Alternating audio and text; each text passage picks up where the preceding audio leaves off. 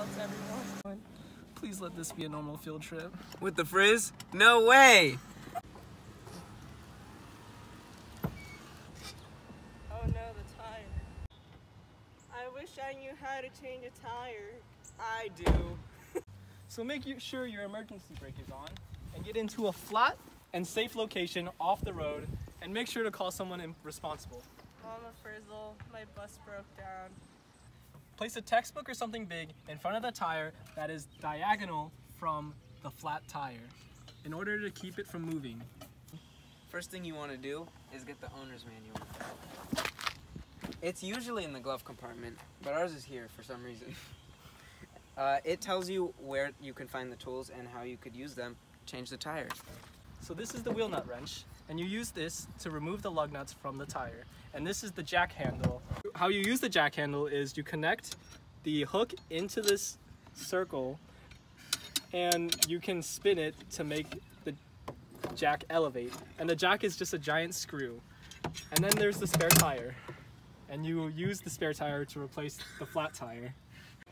Now we're gonna loosen the lug nuts. If you're not strong enough to loosen the nuts, make sure you use your body weight because you're heavy enough.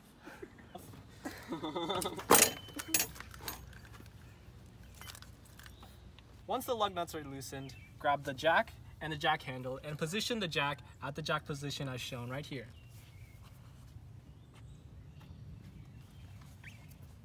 Once you have it positioned in the correct place, you can put the jack handle into the jack and just spin it to the right in order to make it go up, and elevate it until the wheel is off the ground.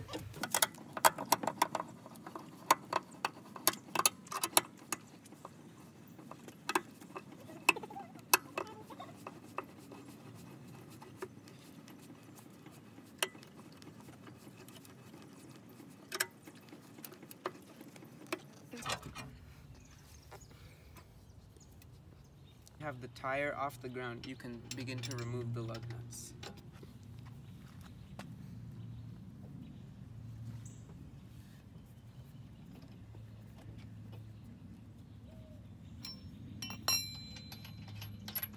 Make sure you don't lose them, so keep them in a secure place near the tire.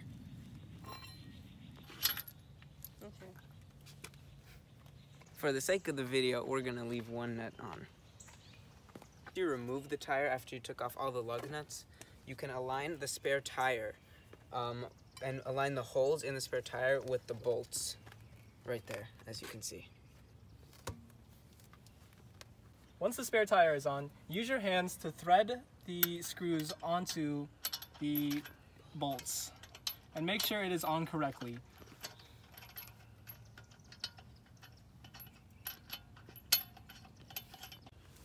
Don't leave the jack on too long. It poses a safety hazard, so as soon as you get the lug nuts back on, begin to lower the jack.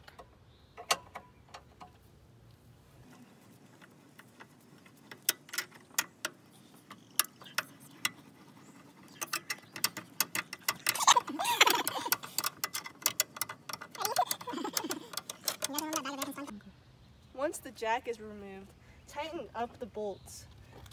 You can use your body weight again.